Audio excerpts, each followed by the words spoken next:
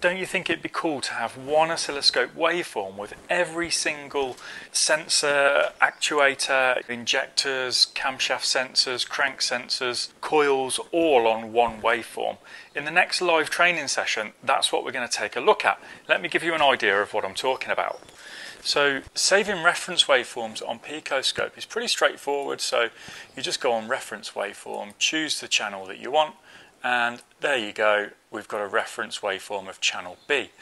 In this next live training, we're going to look at how you can stretch the capabilities of any two-channel PicoScope and get all of your different waveforms saved onto one reference file.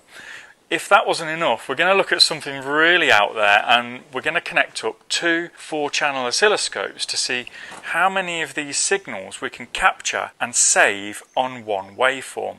And we're going to be joined by special guest Simon, who actually shared this idea in the Mechanic Mindset private technical support community. And here's one of the waveforms that he created. And you can see here how many different waveforms he's got saved on that same pattern there. And what's really important is they're all timed to the engine. So it's going to be a good one. I hope you can join us. It's on the 28th of September. That's a Sunday, 7 p.m. UK time. If you can't join us live, then you can catch the recording shortly after.